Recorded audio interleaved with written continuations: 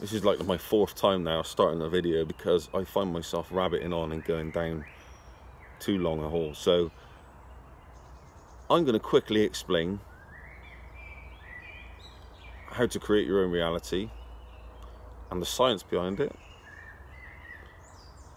and the evidence behind it, and try and get people to understand exactly how we do it. You know, try and explain it in the best way that I can. Let's put it that way. Now, there's a break-off in the scientific community at the moment, and it's splitting. It's literally splitting. The reason being is that there's a lot of science. You know, if you're a material reductionist, then you won't accept anything else outside of what you can actually measure and switch. You know, what they think your body's just a load of switches, and it just you know, does what it got to do, and you get the illusion of reality and everything else. But in actual fact, it's a lot deeper than that. And the break-off community in the science community, and these are not silly people. These are, whilst I don't see them as being any kind of having any more knowledge about this sort of stuff than me, they certainly can break it down and give you a bit more of an explanation scientifically what's going on. And it can also do the tests, which prove millions, sometimes billions to one. You know, the odds of it being anything else but like billions to one. Well, that in a court of law, that would be taken as proof, and that would be it. But for some reason, shall I say, the material reductionist community just want it to be measured, and that's it, even though it can't be measured because we don't have the tools to measure it at the moment. We will do, but we don't at the moment. So, creating your own reality. I've gone to a lot of talks from a lot of very high up people. We're talking PhDs. We're talking the world's top physicists. I spoke to all these. I've been to, for instance, last year I went to Regent's University in London, and basically where the break-off community has gone. It was actually a conference on consciousness and where we are exactly with science at the moment. And it took me a long time to get my head around all what was explained there, because you know, there was a lot of people there. It was a long weekend, and it's very, very difficult to take in everything because there's so much information. Actually, Dean Radin, I think that's how you pronounce his second name. He's a PhD scientist, and he's actually wrote a book at the moment, which is called Real Magic. It hasn't been out long, only a couple of weeks, so check that out because that's really good. But I went to see him in Regent's University last year. Stuff he shared was fantastic, along many other people who have had near-death experiences, and people who study the people who had near-death experiences. It was just endless. Professor Stuart Hameroff, who's the anaesthetist who operates on brains in Arizona. Yeah, and basically, let's explain where the breakaway scientific community are at this moment. So, and this is evidence-based, and also there's what you would class as being proof, because it's the tests that have been done have proved conclusive, like could it billions to one, it couldn't be. So, you know, it's basically, it is. And where we are is when you have a feeling, that feeling that you feel can be two things. It's going along, and it can be two things. But so basically, every time you make a choice, every time you have a feeling, every time anything happens, and this is talking about happening every minute, you get a breakaway of two cells, and that both didn't happen and it did happen. Now, whichever one of those two, you want to call it realities, whatever you want to call it, whichever one of these win is decided by you and how much energy you put into it. Because the bigger the mass, so this is Professor Stuart Hameroff now I'm speaking about. So wherever the mass energy goes and the attention goes and the feelings, very important, that's through the feelings. like our sixth sense. You know, you got your five senses, but there's something else a bit bigger where we download. You know, we are everything. So basically, everything has to be available to us in our minds if we tune into it in the right frequency. You know, something like that. So yeah, it splits off, and the one with the greatest mass around it is the one that survives. So the other one, the one that just don't get thought about or don't get any feelings put into it, it just dies off. Eventually, it dies off. It could be. We don't know exactly what time it would be. It would depend on them, you know, the actual thoughts and everything else. So every time you're making a decision and you're feeling it, you're charging it. So you have to be very careful with what decisions you're making. You have to almost detach from your five senses sometimes if you're not getting what you want, because if you pay attention to those things that you're getting, then you're gonna charge them. Let's put it like that. It's a good word, because everybody has energy this, energy that. It's become a bit of a cliche now, but yeah, you're gonna charge them. So sticking with Professor Hammeroff at the moment, he's discovered that we have these things in our brain called microtubules. Very tiny, very complicated. I can't really explain them. You'd have to go and look it up online, or some of his talks on YouTube, which are fantastic.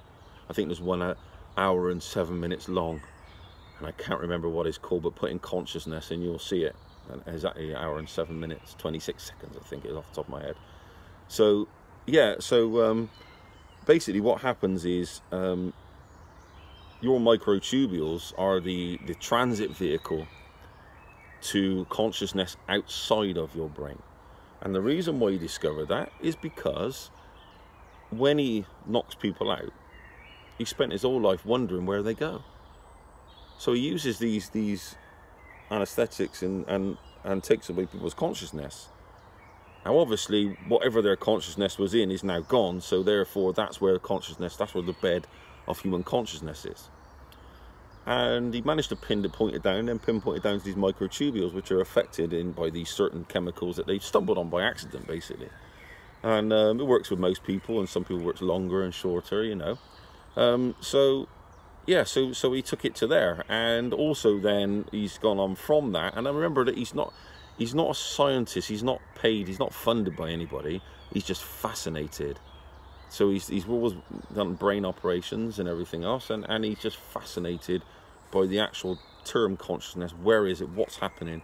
And he's got all the laboratory equipment around him, and he can do whatever he wills with it. So he's not bought, let's say. His funding doesn't depend on the results of the exams, as many of it does in the mainstream science. You know, his results are not decided by anybody else with a lot of money, basically, and certain ones ignored, because we have had discoveries made that have been shelved because they don't suit agendas.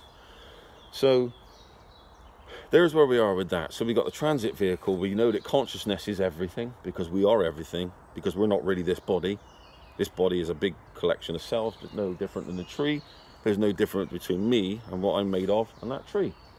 It's the same stuff. You can go and buy it in a hardware store. You know, a bit of carbon, a bit of this, bit of that, bit of water. You know, you can go and buy all this stuff, mix it together. You're not going to get me, and you're not going to get that tree. It's the consciousness that builds the actual physical thing. It's nature. It's that bigger ether. It's what we connect into. It's the knowledge. It just knows where to go. Things know how to connect together and know what they want. So that's that explained. Trying to keep it as scientific as I can. Now, what we find is that the destructive parts of creating your own reality are when you get any doubt, particularly anxiety. Anxiety is the worst. And to a certain degree, the things you get anxiety about are created over the top of what you're trying to create. So if you're trying to create something and then you get anxiety about it and you start to focus on it, so you're going right into your left brain now and you're pinpointing yourself down to a tiny little fraction because you're starting to focus and really worry and everything else. The more you attach to that side of it, the less likely you are to get it. What you've got to do is try and open your mind out. So get yourself into the right brain and the left brain and think about things logically, and get yourself to a point where there's a gut feeling, there's almost a knowing inside of you that nothing else could possibly be your reality but what you're creating. And that's the hard part, because how can you create something that you don't feel that you deserve, that you get anxiety about? So you're basically charging up its opposite, that other people tell you that you're not going to get, and on top of this, what other people think you're not going to get. So you need to be very, very careful. If you really want to create powerful in this reality, you need to completely detach from everybody and everything. You know, there's a reason why when people get depressed that they feel like locking themselves away in a room, in a dark room, and that's just meditation. Basically, that's where you're going. And you know, it's not good. Isolation. The more aware you get, the more you want to isolate yourself, because it's easier to create your own reality when you're in isolation. So what you got to do is try to think about what you want, feel what you want, but you don't feel it as in, I really want this, I really want that, because what are you doing? You're just asking for want. Want doesn't mean that you have it. You need to go there and and this is where it gets difficult for people who are struggling, who've never had anything. Imagine what it would be like to already have that, to already own it, to already be there, whatever it may be, whether it be a lovely place that you want to live in a country, or whether it be somewhere like here that you want to be, and you know, you need to go there in your mind and create that place and have no doubts that is true, and think from it, not of it, not thinking of what you want. You think from what you want. How would you feel if you actually you had it already? It's already done, everything else. So that's, I mean, a lot of you out there who listen to my videos, you're already aware through your own research and everything else that there's a lot of different paths that I'm explaining here that you already know. Like, for instance, if you want to look at it from a slightly Christian charged point of view, then it would be, you would look into Neville Goddard, because he did it and explained it perfectly well. The only trouble is that he explains it through the Bible. No problem with that, but you know, it can get a bit wearing after a bit, because obviously, you know, the place he's coming from, like Neville Goddard, the place he's coming from is that the Bible itself, the Christian Bible, is just a book wrote about the states of human consciousness, you know, archetypes sort of thing. That's what it's wrote about. But people take things literal, and they're just stupid, and you know, and they go off pushing ideas on other people and everything else. So that's where that one, it's a very touchy subject. Christianity, you know, any of the faiths actually. Also, remember that atheism is a faith. So if you're an atheist, then you're not going to be able to do this, because you wouldn't believe in anything else, you know, outside of this anyway. So most hardcore scientists are atheists, as they don't believe anything else. So they're shut off to it, and that's fine. It's the way it's supposed to be. It's no problem. So yeah, if you go down that side of it, so that would be the Neville Goddard's way of explaining it, is think from it. Think from it. How would you feel if you already had it?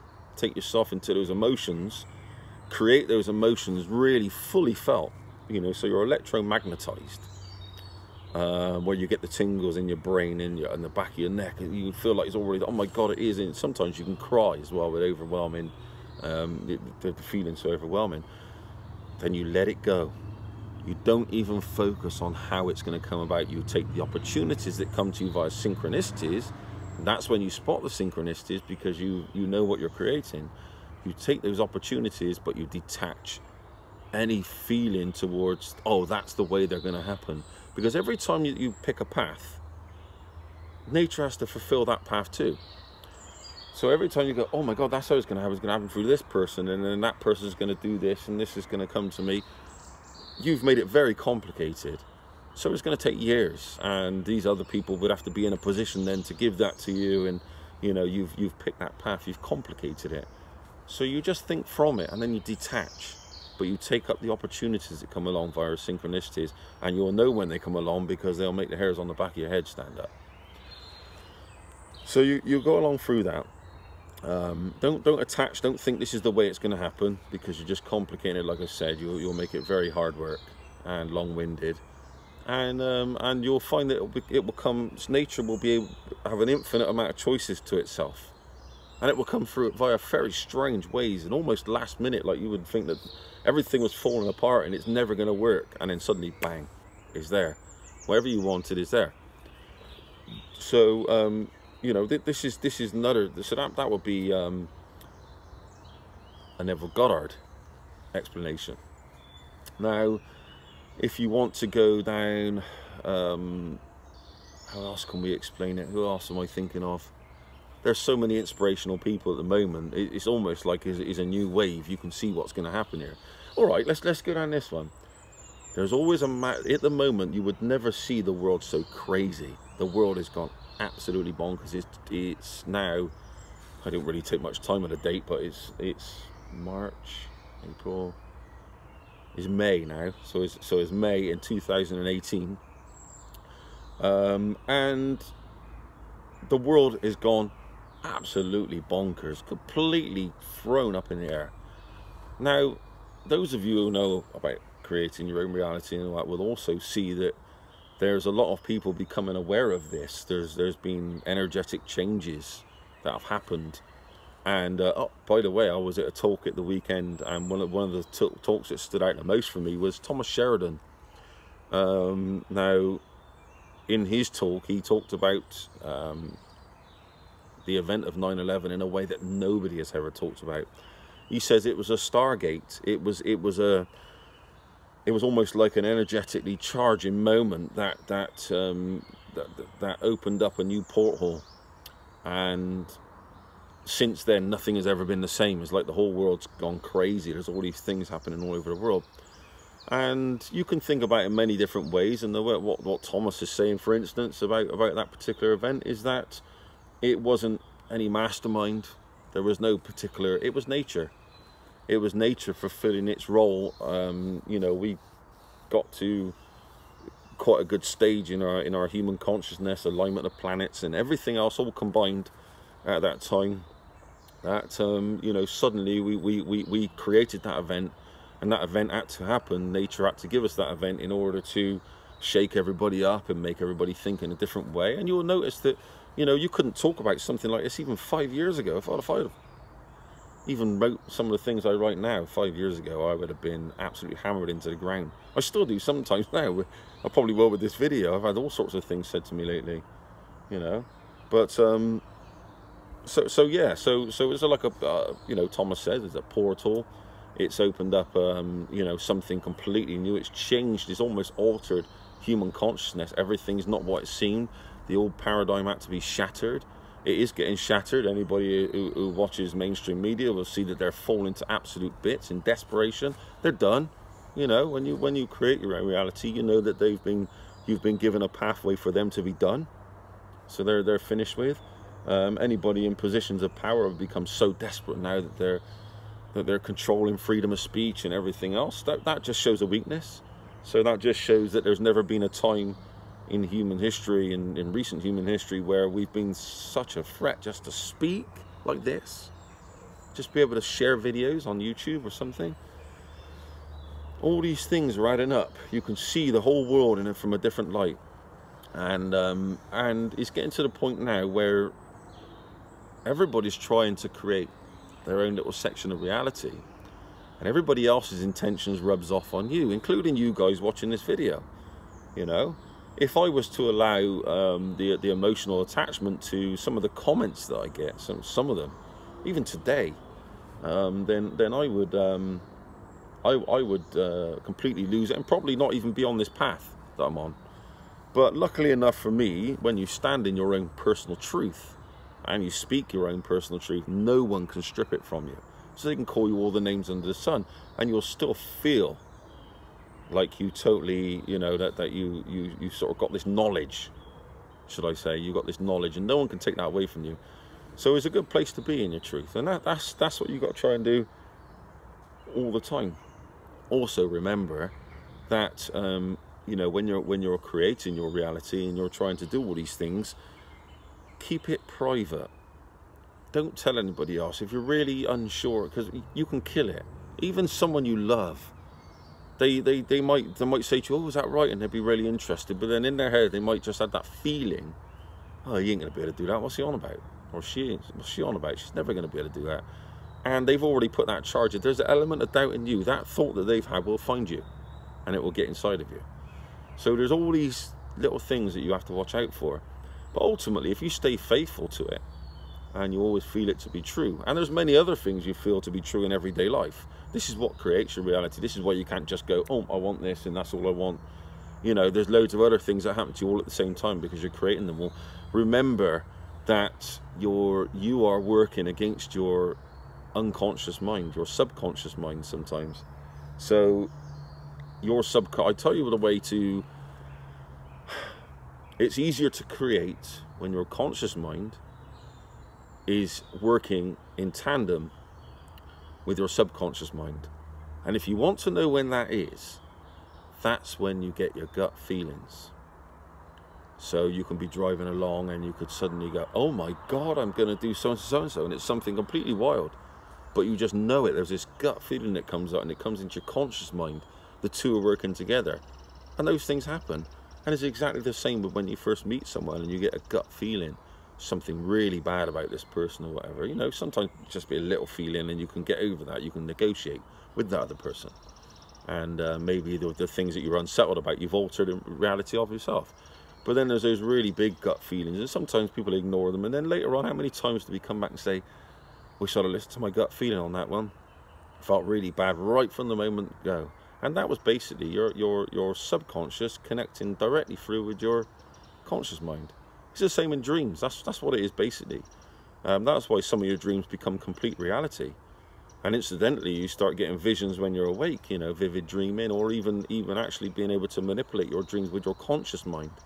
So all these things you become aware of that subconscious and how it's working, and it gives you guides. It tells you where you're going.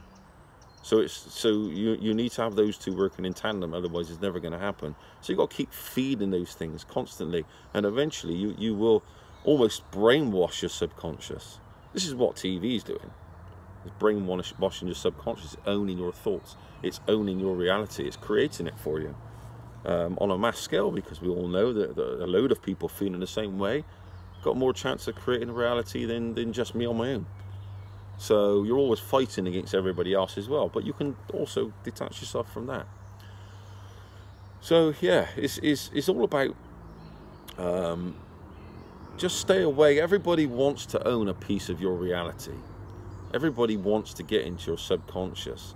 A good way to get into your own subconscious, if you can't just do affirmations, say for instance, or you know, when you wake up or when you go to bed at night, try and have good thoughts when you go to bed, or play an audio book that's really like philosophical, really speaks to you anyway while you're awake, and just fall asleep to it, because it talks to your subconscious. What you'll find is you'll draw those people, whether it be Carl Jung, or another recent one I had recently, Jordan Peterson. You can call these people into your dreams via the audio books. It's a magical thing. Even YouTube. Just make sure you've got it on airplane mode so you don't run up a massive bill from playing it through the night while you're asleep. But yeah, if you play these things, what you'll find is you have dreams about these people, and you actually speak to them. You are you, and they are them, and you walk through woods. I've walked through woods with Carl Jung. I've been through buildings with Jordan Peterson, and you teach them as much as they teach you. Remember that they're a lot of the time as well, they're drawn to you as well as you being drawn to them. You both got something to share. They might not be here, but their consciousness still is. Doesn't go, just can't be measured. That's all. So I think that's where I want to finish this one, because I don't want to make anything too long. But I'm going to make some run-up ones. You know, it's getting dark here now, and I've got to get back. So you know, I hope you enjoyed this, guys, and let me know if you want any more, whether it be via commenting on Facebook or commenting on YouTube. Just let me know how you feel about it, and you know, whether or not you'd like to hear any more, because we're all in this to share stuff with each other. I'd love it to, I love it when my friends do videos of all this sort of stuff, because there's always a piece of information somewhere you never thought of, and you go, that's it, I've got it. They know it. I find it very inspirational. So yeah, thanks for listening anyway. Bye.